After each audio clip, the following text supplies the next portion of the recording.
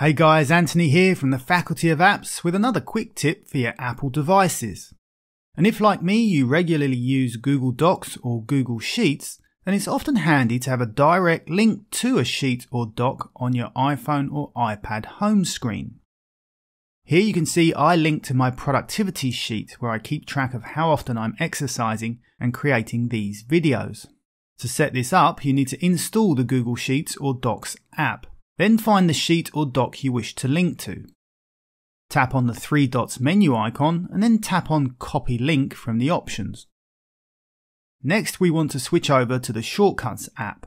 If you land on this screen, choose All Shortcuts and then click on the plus icon to create a new shortcut. Tap on Add Action and you should see this web category just here. Choose Open URL. And then we want to paste our link that we just copied from Google Docs or Sheets into the field.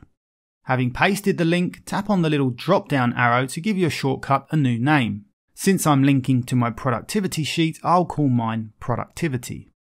Tap on Done to save your new name and then tap on the drop down arrow again.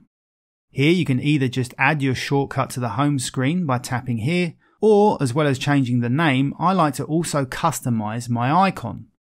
I'll change it to this one, change the color, and then tap Done to save the changes. Now I can tap on the drop down arrow again to add my shortcut to my home screen. Click Add, and there we are. Here's my link to my Google Sheet, and if I tap on it, it takes me straight to the spreadsheet, which I can edit on the fly. So that is how to add a Google Doc or Google Sheet directly to your iPhone or iPad home screen. If you found the video useful, I'd appreciate you giving me a like and hitting subscribe for lots more quick tips on all your Apple devices.